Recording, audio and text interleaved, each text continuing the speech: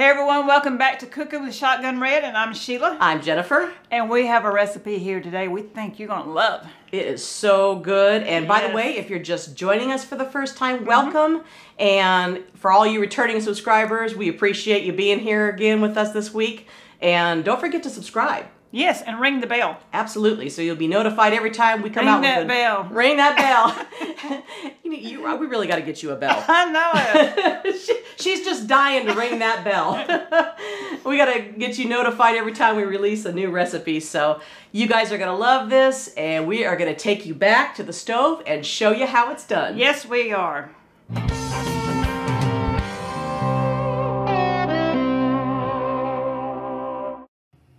All right, so we're just going to slice some 16 ounce of Velveeta cheese block.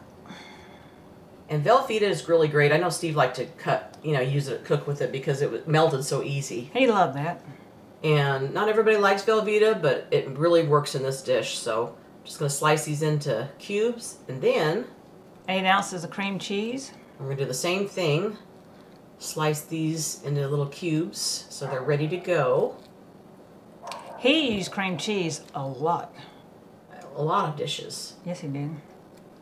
This will help when we start to melt this in the pot. This is going to help having these cut up into cubes. So we're just going to set this aside.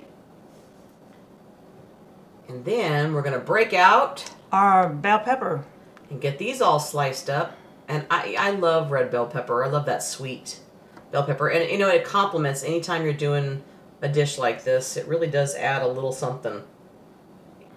So we got the Dutch oven. Yes, and we got 1 tablespoon of olive oil. And about that much. We just pour it out. Yeah, we don't measure. We know. And pats of butter here. Yeah, about 2 pats. 2 tablespoons. Yeah, pat's a tablespoon in our language. About 2 pats. And our onions, our sweet onions. Gotta have sweet onions. Yes. And a cup of that. And there's our diced up red pepper. Red bell pepper. We're gonna saute that up until it gets nice and soft here.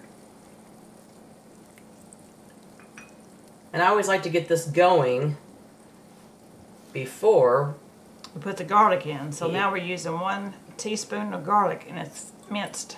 Yeah, because you don't want to overcook the garlic. So I always just put it in, after this gets going a little bit, and then go ahead and let it saute into the peppers and the onions.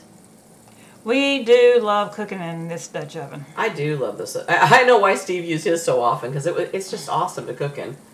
And it's heavy duty, but it really cooks. Somebody asked the other day, why don't you take a picture or something of the inside of his and see how much he actually used it? Oh, yeah. You have no idea how much he used Yeah, we had to get another one that looked like it.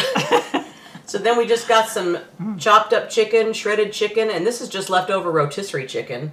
Because, they always have that deal that buy one, get one, for for $10 at Kroger. So we just bought an extra rotisserie chicken, and I just chopped it out, and put it all right in there. Peeled all that chicken off the bone, and I'm going to just mix that all into that sauteed flavor.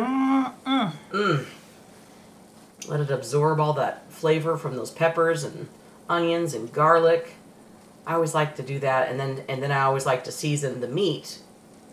See, when you go ahead and get one of those roasted ones, it's already got flavors that they have already put onto it. Exactly. You don't have to put too much, but I still add a little bit of garlic powder. And ground paprika. And this isn't the smoke, this is just the ground. And I'll put all the measurements, by the way, down below the Italian video. seasoning. You shake some of that in. I never measure these things anymore. As long as you got some color to it. That's right. Get some flavor in there. Yeah. But I'll put all the measurements down below the video. So, and we're just gonna mix that together. I like that. You could eat it just like it is. I know.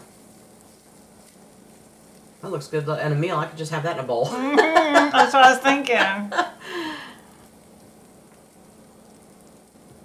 Here we go with some Rotel mild. Tomatoes and green chilies. And then 2 cans Oh, cream of chicken. And I didn't have the same brand, so you're gonna laugh. So I had some Campbell's, and then I had a generic one, I think from Publix or something. So I just, or maybe it was Kroger, I don't know, but Use what you got. I had another can. I go, oh yeah, it calls for 2 cans of this, so I had another can here. So it looks like it's a little bit different color, but it doesn't really matter. It's still cream and chicken soup, so Exactly. look, it's a little bit different, but that's okay. It's all gonna taste good. It is. One processing plant to another, I guess. So we're gonna take this. If you got a can, it will work. That's right.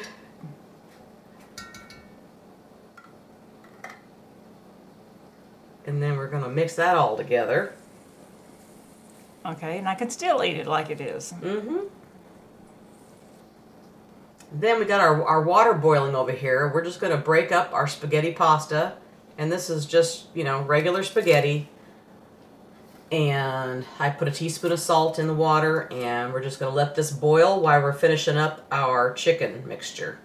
Here goes a Velveeta cheese block. So we're going to mix all that Velveeta and cream cheese in there until it's completely melted. These glasses. I might get some different glasses. Sheila's wearing my glasses, and she can't see today. Don't put that in there. She's like, don't read that. Sharp cheddar. Yeah, put that in there. Just going to melt a little bit of that in there. Yeah, the cream cheese and the Velveeta cheese block mixed together in there. Kind of turn that to the off. I don't want it to keep cooking. You're going to pour in 1/3 cup of milk or half and half, either one. And then our cooked pasta that we've already drained. It's all ready to go. And we kind of cook this al dente, so you don't want to completely cook it where it's just keep it maybe like 5 minutes from where it's done. So, because this is still going to go in the oven. And we're just going to mix all this yummy chicken mixture all over that pasta until it's completely covered. And that's another reason you don't want to completely cook it, because then it'll just get mushy on you. So we're going to just... And if you don't have spaghetti noodles, then you can use... Another kind of pasta, sure. Yeah, you can use any kind of pasta.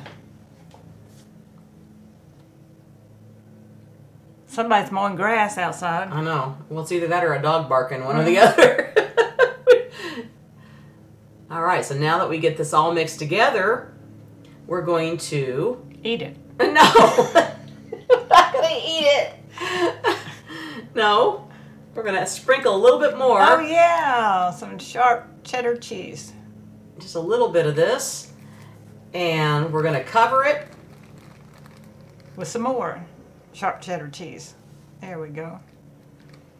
We're going to cover it with this lid, and we're going to put it in the oven at 350 degrees for about 20 minutes. And we'll be back. That looks good. It is looking good. Okay, so now I'm going to uncover it, and then we're going to sprinkle a little bit more cheddar cheese on top. And we're going to let that melt. Oh, look at that. And it's done. Look at that. Yum.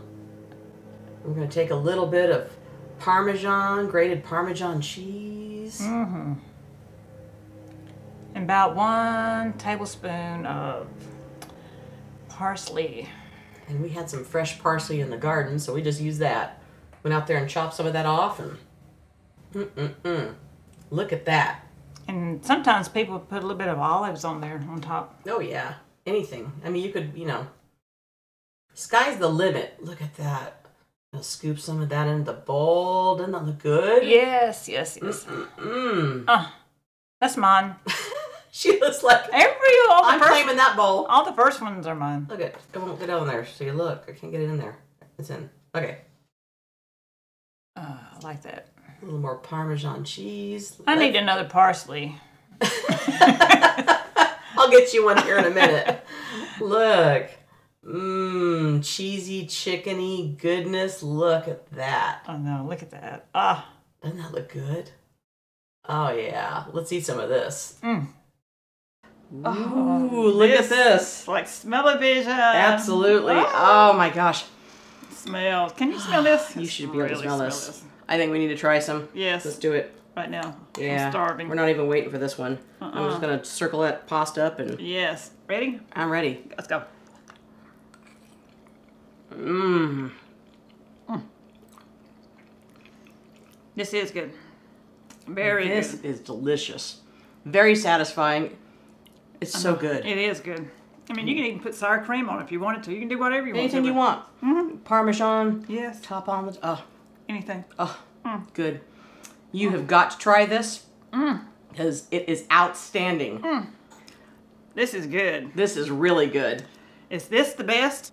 Chicken spaghetti. If it ain't, it ought to be. We'll see you next time right here on Cooking with Shotgun Red. Bye. All right, let's see. I'm ready. Oh my gosh, this some is more. so good. And that's a wrap. Well, that's She and Jen, them two girls having too much fun. We hope you enjoy this recipe, and we really hope you subscribe to our channel. That's easy. Little Shotgun Red's face will pop up over here in a little bit. When you click on it, it'll say subscribe, then you're subscribed. Next to it will be a little notification bell.